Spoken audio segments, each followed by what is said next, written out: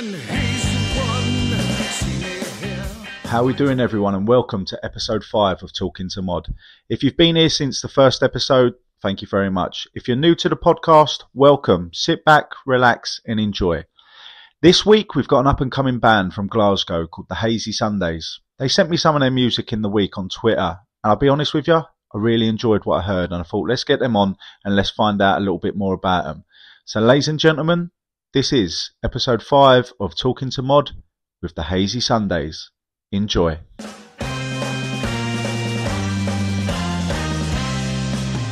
Whoa, there he is. All right, mate. All right, what's How you doing, man? Fuck me, he's upside down. I know, you're upside down there because we couldn't get connected on the laptop. Turn your phone. Can you turn your phone the other way? That's it. How many you got in there? 4 of you. There's 4 of them, man, aye. Hello. Starting it off, it's like a little hostage video we got going on, isn't we? How you doing, man? I'm fantastic. Boys, how we doing? We all right? Good, man, all good. So all listen, good, this is as much as for me to know about you, then other people knowing about you as well. So I'm looking forward to getting to know you. You sent me, oh, here he is, the keys are in the background. He's the shy one, isn't he? Man. But, What the laptop I sort of set and stuff, but it's like, so the angle's a bit off there, but anyway, but then. No, you're good, man. Like, you sent me some of your music in the week, last week, wasn't it? Yeah, man. Yeah, it was last week. I think I seen you put a post about you were like sort of looking for bands and stuff for your broadcast, and I sent you a wee message, man. I'd like to be. No, definitely. It's good to have you on. So as I said, I'm going to try and have like a couple of up and coming bands every now and then. Just to, do you know what? It's just good to help people out. And as I said before, you guys come on. Fuck me, if about 3 people watch this, but then 3 people go out and listen to your music, then job done, isn't it? Do you know what I mean? Man. So Definitely. you sent me the tune. I'll be honest, I liked what I heard, and I'm not an easy man to please. Trust me, ask the missus. But I liked it. And do you know what? Let's start from the beginning, boys. Where are you from, and introduce yourselves. Cool, man. So I'm Sean. I'm from Dundee. I stay in Glasgow now. So. I'm Pete. I'm from Glasgow originally. I'm Ross. I'm also from Dundee as well, but now living in Glasgow. And I'm Marco. I'm from Glasgow as well. And So we're all from. Yeah. You are. Together, you are. Hazy Sundays. There we go. You tell this is rehearsed, can't you? Right. So Aye, so man, so no, it was good because it's like me and Ross knew each other like back in Dundee back in the day, and we both moved to Glasgow. So it was weird, man, how we sort of like met up again. We were sort of like in bands and stuff, different bands in the Dundee music scene back, like when was that, 2006, 2007, about that time.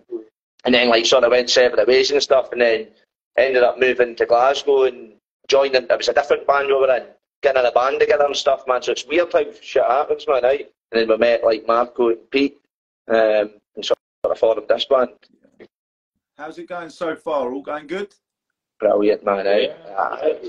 Pure class, man. It's like, we started this band, when was it, August? Well, it was me, Marco and Ross, and we had another drummer at the time, our mate Sean, but he was busy with another band, so he couldn't commit.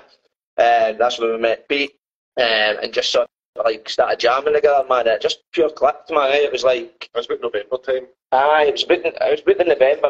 One of our first gig at King Tut's in December, just like past there, December 2022. That was our first like gig together, man. So it's been brilliant, man. Aye, it's been non-stop, man. Good run. Normally, if people come to our gig like for the first time, the first compliment we'll get off people is it sounds like we've been together for years. You know, we gelled unbelievably quickly in the studio, so it gives us a pretty good sound and a tight sound when we're playing live as well. So it's brilliant. Yeah. I didn't know you were only together. So was that from last year you've been together? Yeah. Aye, November. We started jamming this the 4 of it about November last year. Well, maybe October, November time. Aye, last year. Our first gig was in King Tut's in December. Aye.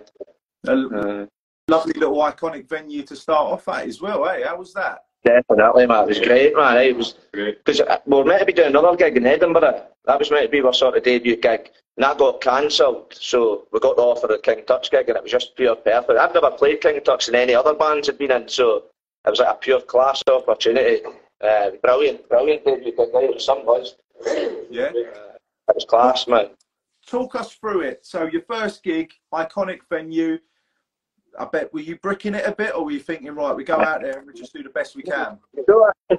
See the thing, so obviously it's the nerves kick in, but see once you're about to go on, man, you're buzzing for it. Do you know what I mean? It's always that sort of like that initial first nerve. I'm always like that before gigs, so it's getting a wee bit easier now because now I'm just buzzing to get out and gig, man. But it's like that sort of like nerves. You're always quite good. You're always like, nah, we just go out and do what we do. Before we do a gig, if your nerves are up here and you want them to come down, the best thing to do is just sit in Pete's company. Pete's Mr. Tilt, man. Is it cool as a cucumber before every gig? Whereas my heart's pounding before every gig, especially the King Tut's one. But Pete doesn't bat an eyelid. He's completely stoic in every gig. I think it's good to kind of keep a calm head and just do what you do in practice. If you do that, it will come out well. So I think it's just about going out and enjoying it, man, because you know, overthink too much about like, oh, what's this? Let's just go out and do our stuff, man, and go out and have a good gig, man. And we usually do it, man, with any bad gigs, really. Do you know what I mean? I mean, I'll be honest. I've done this. I've been in the entertainment industry for a while now, and I still brick it. No matter where I'm performing, I absolutely brick it before every show. I think it's more to do with the love and the passion you've got for it, and that's not just me talking. That's everyone talking. You know, you hear people go, "Oh, I'm really nervous before the show." If you didn't have the nerves, then you're sort of like, maybe your heart ain't in it. Do you know what I mean? I'm not saying that to the chilled person in the band. You know, I'm not saying, you know, start being sick before you get on stage and all that. But sometimes nerves are good because you play on them. You go out there and you absolutely rip it apart, don't you? Definitely, man. I agree. I think without the nerves before a gig, it almost becomes pointless in a way. You know, the nerves, as scary as it is, going up on stage, you know, I absolutely love performing, and I'm sure I can speak for the lads with that as well. But if the nerves weren't there, then it would almost feel pointless in a really weird way, because, you know, you've still got the nerves in when you come off, but it's sort of changed to excitement, so your heart's still pounding. It's a different kind of nerves, you know, it's good. I'm actually grateful for the nerves. I quite like them. It's adrenaline into that. It's the buzz. We're pure dopamine chasers, man.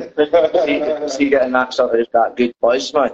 I love a good natural buzz, man. It's class. Fucking yeah, you can't beat it, to be honest with you, mate. I mean, the buzz you get off performing, it's better than any drink or drug I've ever taken, mate. I can tell you that. Class.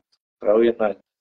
And it's that thing, like doing that sort of stuff, clear minded and stuff. Do you know what I mean? It's totally different. It's brilliant. I mean, we're going to touch up on a bit of because you sent me some information about this festival you're part of, and I absolutely love what it stands for and what it is. We're gonna touch up on that in a bit, but let's talk about still music related.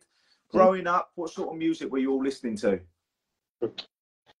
I think it's about a different kettle of fish, man. What be yours? It is a total picking. I'm a big Libertines fan. Yeah, brilliant. Yeah, I'm a big Libertines fan. Oasis, obviously, man. Growing up, sort of at school, man. Like your school, we were like right into like sort of like I was on that sort of scene, the mod scene and Quadrophenia and stuff, and running the school. We are the mods and all that shit. Right into Oasis, and then sort of like Libertines came along, and that was really like a different sort of change of music I was into, man, and it was great, man. I loved all that stuff. That sort of like indie sleaze era, man. That was sort of my influences, but it would be yourself. I'm kind of a wee bit, well, obviously I kind of grew up through the 90s era as well, so I always loved kind of bands like Oasis and bands like kind of Stereophonics and Feeder, but probably the band that kind of struck me the most and wanted me to kind of start playing music, probably Nirvana. I remember seeing them talking pops when I was younger. Yeah. And they didn't want to mime the song. The Top of the Pops always wanted you to kind of mime it. So they managed to persuade them just to do the vocals, and they did it in this kind of dead low voice just to kind of take the piss. I love that. That kind of thing. I just thought, I'm going to eventually I learned to play drums, which is what I'm doing now. But it was that that probably struck me the most. I like kind of old stuff as well, like kind of Elvis Costello and all of the Cure as well, like kind of bands like that. So, Brilliant. I Great names. Yeah, it was, for me, it was, I think when I was a teenager, I was quite into the sort of punky sort of scene. And as I got older, I was sort of, like Sean says, the best way to describe it would be the indie sleaze kind of era, that sort of phase. Like some people call it indie landfill, which I think is music recovery when you call it that, but that would be what it was, the indie sleaze sort of landfill sort of stuff that I liked. I think my favourite band of all time, and they always have been, is The Cure. I love The Cure. But the band that made me want to pick up guitar was The Libertines. Because I really liked the music, liked how sort of fast-paced and punchy it was. But I also liked the way when the Libertines came onto the scene, every band had that wall between band and fans, and the Libertines knocked that wall down, and let the fans sort of in, they welcoming the fans, stage rushing and stuff like that, and mingling with the fans. That's what I loved about them as well. But like I said, the music too. So that'd be my influences. So like, stuff like The Cure, Joy Division, New Order, and then on the other hand, Libertines, Twisted Wheel, those fast-paced bands. Twisted Wheel. They're brilliant. That'd be mine. Cool, man. I'm a wee bit different, but I love classic rock, early 90s sort of Seattle stuff, but I love Britpop as well. But I love like C60 stuff like Hendrix and all that as well, The Who and all that. I love all that stuff. Not really anything sort of for the last 10, 15 years I'm into really, so more the older kind of stuff. Yeah, man. But we all mix together. that's it, totally, man. It's like Brilliant. Marco's lead guitar makes a lot of our songs, man. Marco's lead's really dominant in our tunes. Totally. So, very different taste. Mixture of good names there, and then you put them all together, and it brings out the music that you are bringing out. Let's talk about when you first brought out a bit of music and put it out there on a platform. So let's talk about the response you got off people. I think jokes. I remember we were quite worried about that. Like, it was like, I hadn't really sort of like, I hadn't released music myself, like singing and stuff for a wee while. Do you know what I mean? So I was a wee bit like worried about that. But we done that first recording, never know that was our first single. I remember just putting like a wee taster of like a wee 15-minute thing on Twitter, and loads of people were sharing it on and stuff, retweeting it. And I was getting so much good feedback. Oh, buzzing, can't wait for this and stuff. I remember that Mark would be like, we sent it into like, this is the music. And the guy, Mark, he's a cracking guy, he's been really good to help our band. He like got an early listen and stuff, and he was like, that's banging, man, I really like that and stuff. I'm quite blown away by that. And we were like, fuck, this is good, man. So we released it, man, it just went doing really well. Do you know what I mean? It was like, Twitter was just going non-stop, man. It was some buzz, man. Like, maybe we've got a good tune here. Especially for the first 3 singles we released, we hardly done any practicing before them. But there was 3 singles, but we must have just rehearsed them maybe 2 weeks before and recorded them. But we gelled that quickly. I think we're all quite competent players as well. We took their own on. But we practiced a lot and everything, and the momentum was there. But how many gigs we done there? 10 or 12 or something? Not even as much. But no, it was great, man, the response. But see like the Twitter community, man, it's like, see without that, it's like, I think it'd be quite hard, do you know what I mean? It's been great. Like people like Kiss at Two Daffs and stuff writing reviews for there's loads of like indie music and stuff. There's loads of different sort of pages out there that have been really good helping us. I mean, hundreds, too many to rattle off, but hundreds of people just constantly retweeting our stuff, supporting the band, sharing it. People like yourself getting on podcasts and stuff, do you know what I mean? It's been amazing for it. Even people just commenting on your stuff just give you such a boost. Totally, man. People just, it's unbelievable. I think it's that thing, just people sharing your music about and helping sort of like unsigned artists get their music out there. That means it's been really good for us. But I went to good, man, first release, man, we're buzzing. I think that they were, after we recorded, when did we record Losing Control? what was that? That was third single? Yeah. That was the first, because I've never known all the other one that right, it was first two. We done 2 in October, November. Yeah, because when we released those two, we were really confident with them because they were really fast paced and they were us. You know, they had all of our influences, and I'm not saying losing control did them, but we're really confident with the first two. You know, because they just came out, they were in your face, they were funky, they were really indie rocky. You know what I mean? And then when it came to losing control, we were really nervous about it. It was totally Like, I don't know. acoustic and stuff. Do you know what I mean? Well, it was like, see, even for the first 2 singles, I even wrote the solos for them when we were in, just done them on the spot. Which sometimes I like doing that for faster songs as well, gives it that spontaneity. Well, the response to losing control was really overwhelming. That was, man. Doing a solo song that's a bit more See when me and Marco went like we were mastering and stuff, we added on like strings and all, man. We had it like pure, went a bit over the top with it, man. It was pure mad like orchestra and that. Don't leave us doing I know, we're mates now, like, nah, that's too quick to do that sort of stuff. But nah, we've got that side of it as well, Jim. We're quite fast-paced stuff, but we've also got songs that are like really quite mellow and acoustic-y, you know what I mean? So there's a couple of sides of the band. I hate when you go to see bands and all their songs sound exactly the same. I've got a different side now, so aye. And am I right in saying you did a show with Reverend and the Makers? Am I right in saying that? Yes, man. That was just 2 weeks ago. 2 weeks ago. Great, man. See, and that was it. And I was quite worried about that because then again, it's like some of our songs are not really like, the songs were wrote on an acoustic to start with. Do you know what I mean? But to try to do it acoustically, like, it was a bit different, but it was good, man. I really enjoyed it. Do you know what I mean? It went down really well. Great reception as well, man. Got quite a good few new followers and stuff for that gig.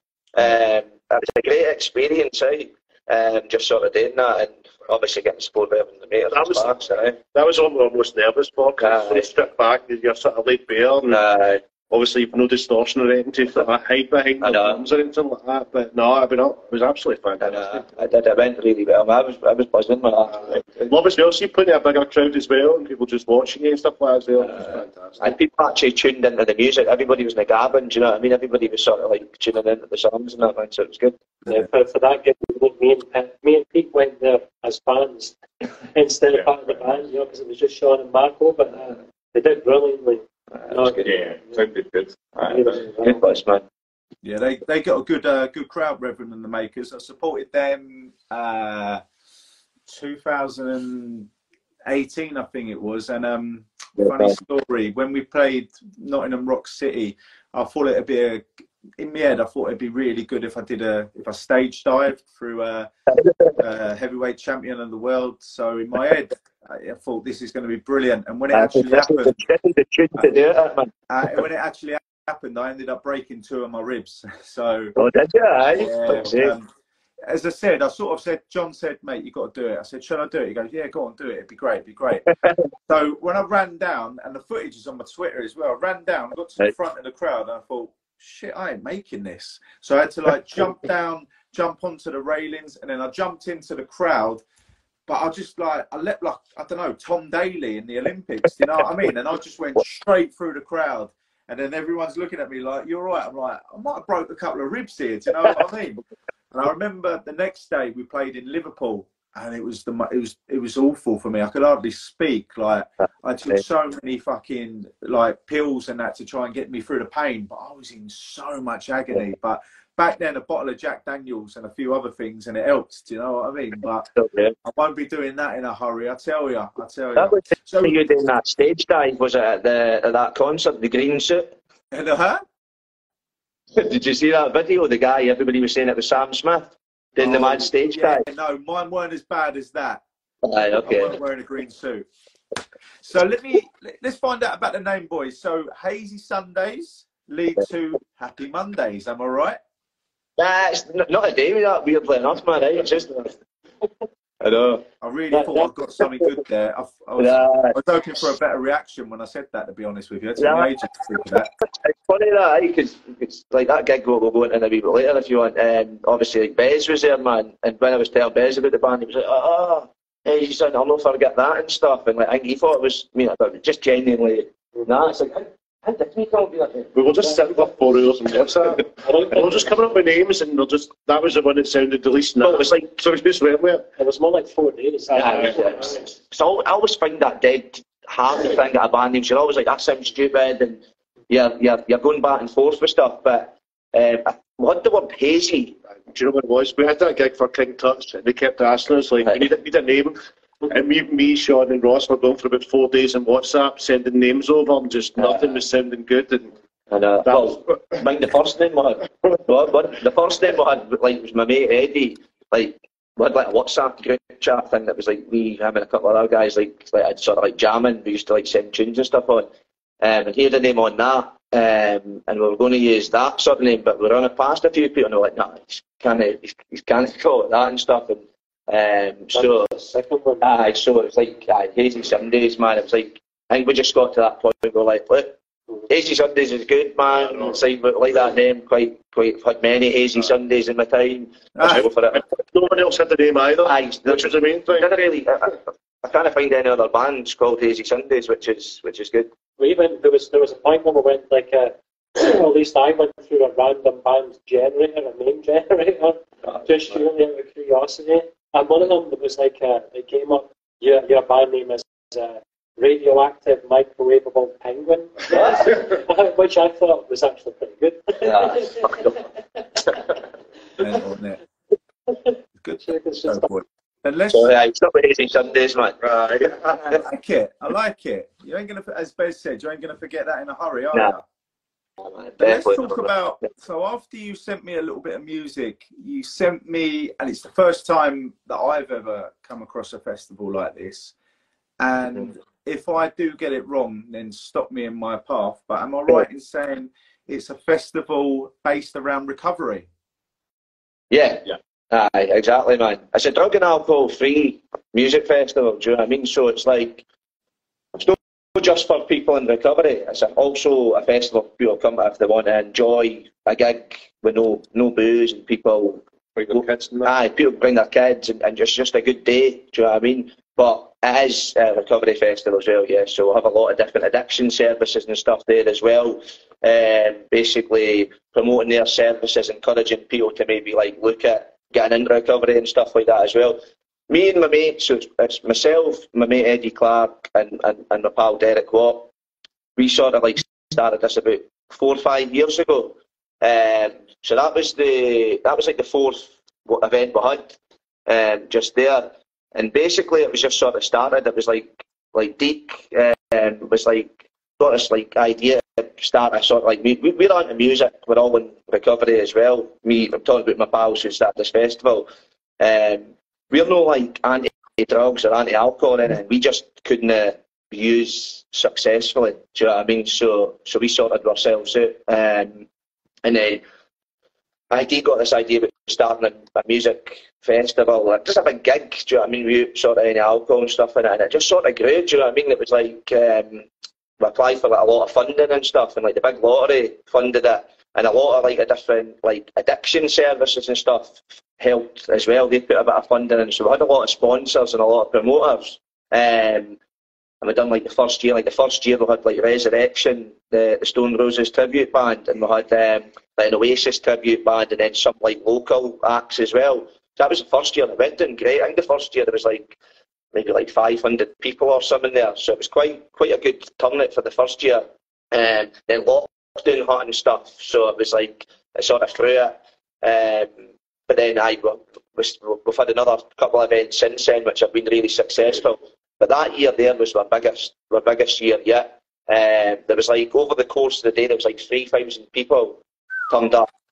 And the event, see this event, it's a free event, do you know what I mean? So it's free entry for people to come into and stuff, do you know what I mean? So, and then getting people like Chris Ellen, man, I'm a huge Sea Horses fan, man, huge fan of Chris Ellen, man. So see like getting Chris Ellen on the lineup, and then getting Bez, man, he was just a total legend. And Bez was saying, like, I don't know if that wee video I sent you, it's great to be straight, man. And he was like, if you're all for it, man, he was great, man. He was really good with everybody. See, like, a lot of people as well, like, they've never been to it. A lot of people attend, some people were attending some rehabs and stuff, do you know what I mean? So they've never ever been to something like this, like a big gig like that, and just Bez cutting about and that. It was mental.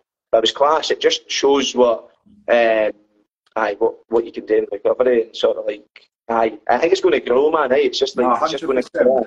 100%. And I'm gonna, when I saw it, I loved the idea, and I promise you now, I'm gonna be sharing the shit out of it and Amazing, man. about it You from need the to come up next year, man. You need to come up to it next year when we get the date sorted. Aye, 100%. I'll bring the missus and the little boy. We'll be there, man. Good, man. Definitely, mate. So let's talk about what's coming up next. Then I want to know your next show, and then I want to know what you got planned for the next 12 months. Yeah, a big one, isn't it? Well, the next thing is Skinner Brothers. We're supporting Skinner Brothers in Glasgow. Yeah, that's our next gig in Glasgow. What else have we got coming up? Holy Coves. Yeah, do you know the band Holy Coves? I'm sure. From Wales. I must have heard of them, mate. Yeah, man, cracking guys, man. So we're supporting them as well in Glasgow in September. Brilliant. Yeah. Will you have a gig in England as well? Some festival or something? Pickford Fest or something, aye. Cheshire. Aye, it's in Chester. Yeah, Manchester, innit? Yeah. Aye, Pickfest or something it's called. Yeah, so I've heard of that. I've heard of that. So, aye, few gigs, recording. We're going to try and get our own headline gig for the end of the year as well, because we've only played one sort of headline gig. That was at the start of the year, so try and folk along to that. We'll just try to get bigger and better support gigs as well towards the end of the year, playing bigger places. So, yeah, see what happens. Just trying to get myself out there, man. Do you know what I mean? Get as many gigs as possible, and just get a good bit of coverage, man. And we're going to release sort of like an EP/album as well, hopefully. Yeah. Brilliant. Well, boys, I mean, before we let you go, though, why should people listen to your music? Because we're shit talk. Yeah? Like it. Have you got anything else you want to share with us before we go? Nah, man, just check our music out, man. I really appreciate it. Where can people listen to your music? Spotify, Apple Music, YouTube, all the streaming platforms we're on. And obviously we're on all the socials as well, Twitter, Instagram, Facebook, the usual stuff. So I'd be appreciated if anybody listening fancied to listen, check with it. That'd be great. And we need more fans as well, so I can start stage diving as well. Stage diving again, mate. Boys, I've really enjoyed it, and I hope you have too. It's been great, man. Thanks a lot for having me on. Really appreciate it, man. It's been a pleasure, thank you. Been watching your trip for a long time, man. Oh, thank you. God bless you. It means a lot, that. Thank you very much. Yeah. One day I'll get a proper job. Boys, I'm going to love you and leave you. Just log out, and I appreciate that. All right, lads? Cheers, mate. Thank you for coming on. Appreciate that. Take care, lads. Yeah, mate. Take care.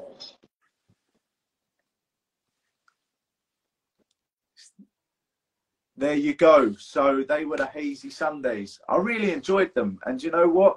I'm going to tag some of their music at the bottom of this podcast. So that was episode 5. Ladies and gentlemen, I hope you enjoyed it. Look after yourselves and keep it magic. God bless.